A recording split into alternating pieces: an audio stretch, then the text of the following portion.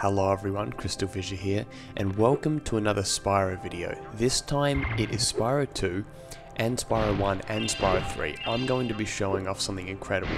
What you're seeing right now is essentially the closest thing we could get to Spyro in HD. Now, I won't call it next gen, but it is using a similar sort of process to a video done by Retroix, who recently has been showing off this type of thing. Now, what we've basically done is we've implemented a widescreen patch. Now, when I say we, I really shouldn't say me. It's actually by this guy named Abus. I'm going to link his YouTube channel in the description and his name there so you can see him. I'm not quite sure if he was 100% the guy that actually designed all of this, but I know that he's compiled this for me, and hopefully you guys will be able to download this, try it out for yourself. It's fairly simple to get working. I had to do a few tweaks of my own to get it to work, but I'll give you both my copy and his and see which one works. I would suggest using his first because he's the expert here. Now, look, firstly, okay, the one thing you have to notice is that if you notice how these items disappear, that's because they're not registered on the map yet. Because of these basically extra pixels on the screen, we are seeing what we're not meant to be seeing, so that's why that happens. However, so if you look at that, it is a bit glitchy. But honestly though, I mean, playing this in widescreen and not actually having Spyro be really like fat, essentially, is truly incredible. And also, thanks to this emulator, I've also been able to add some bit more vibrance to the game. Notice how like Spyro's quite beautifully colored here. This actually looks phenomenal. It's essentially like applying a Photoshop filter to the games. Instead of doing this within Vegas to make your video look nice, or you know, Premiere or whatever editing program you use, you're using the game itself, using the emulator itself. Is the source footage is being, you know, the source image is being altered thanks to reshade, and I think it's like, yeah, Shade FX or something like that. You'll see it in the description, all that. Now, on top of that, it's actually mainly enjoyable if you use, what's the word, like if you use a different, like if you're playing it on the computer, but there's actually a very subtle film effect. The film effect that's enabled actually is glitchy for me, but yeah, this film effect looks pretty good. Like, it's very subtle. In fact, it could be a little bit more even, in fact, because it's hard to see from here. But honestly, I really like it. I really like the way this game looks. Yeah, truly some fantastic stuff. Now, I'm not a massive fan of this. See this pixelation here? This is essentially trying to smooth it out. To be honest, I'd probably prefer the original. This is more just a smoother test. I think where this looks better is in this draw distance. Draw distance wise, this feels better with the addition of the film grain and just everything. It feels like it's sort of more smooth. When you get to this, it's a bit glitchier. But yeah, I think this as an option, you guys probably like what you see here. Maybe this is a little bit too exposed, but again, you know, you can actually play with these settings yourself by editing one of the files in the description. I'll post his instructions as well, so you can see that. I'll post from our messages. But let's head on off to Spyro 1, shall we? Artisans in widescreen. Isn't that fantastic? Look at that.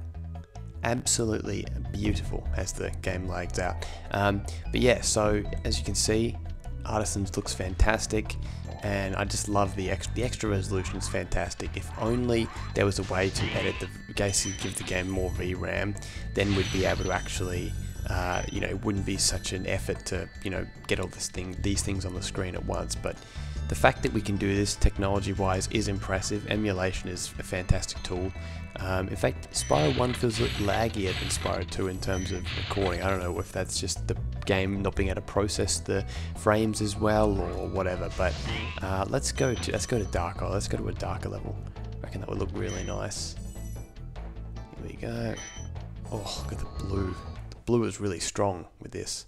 Maybe too strong, but yeah. And also the text looks fantastic in this game as well. The extra smoothness sort of works. In the texture-wise, it doesn't work as well, I find, but text, it looks fantastic. And as I said, draw distance. Damn, look at that. Truly beautiful stuff.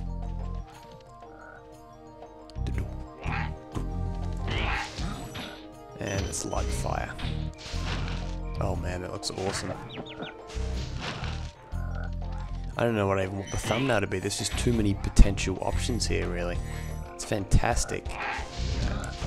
Kill all the enemies, and fortunately no dragonfly eggs here, because Zebra is the last emulator that would ever allow that kind of thing, that kind of trickery with the shaders and stuff like that. But yeah, ePSXe and yeah, PCSXR Reloaded should work, or PCSXR, which stands for Reloaded. Yeah. So when you're moving fast, you don't notice like, it's mainly if you look closer you can kind of see that attempt to make it smooth. And yeah, some people like it, some people don't.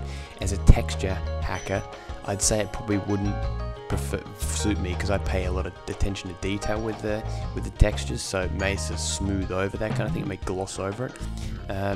Yeah, that's a brief look at Spyro 1. Obviously, you know, you guys are going to try this out for yourself. It's not about me showing off every level with this. You want to do it yourself. I will provide now yeah, I'll provide some footage of Spyro 3. The beautiful homeworld here. There's Hunter looking bright as ever. Let's ignore him, I was going to say. Spyro. Text is okay, but there's these weird bars at the bottom there that don't look quite right, but you see the bar sort of is a bit glitchy, like that. You see, look at the top, just a little bit. You probably only notice that if you're in 1080p, but yeah, oh, I love it. I love it. When it's darker, the film grain looks more prominent, and that's because, well, I guess that that actually reminds me an awful lot of, what's the game?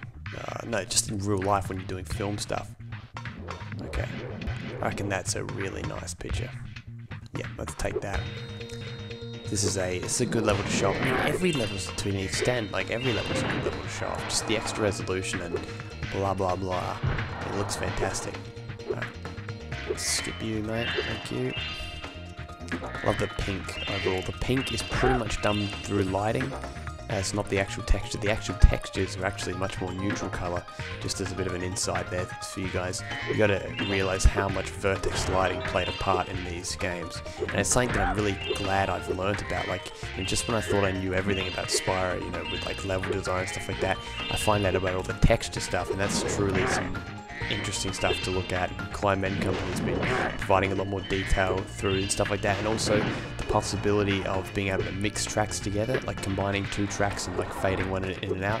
I'll talk a bit more about that later. You'll be, let's just say you'll be very excited about what I can do there. But shit, now I realise I am trapped, so I'm going to go down. I'm going to show you guys a little trick. I mean, you probably already know it, but this is a bit of a glitchy level in terms of texture loading though. Look at it, it's a bit prominent, but yeah. Better than what it could be, I guess. It could be worse. Oh shit. Let me show you how to do this, don't. So, head onto this one here, and then do a running jump, and there we go. Again, you've already seen this most likely, but there we go, there's a little secret area. I love how vibrant Spyro looks though. Our son has gone. Yes, thank you, Cumulus, or whatever your name was. Oh shit.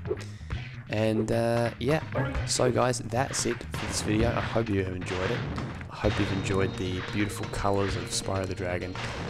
And I will see you in a new Spyro video hopefully soon. Hopefully another texture hack. We shall see. See you then, guys.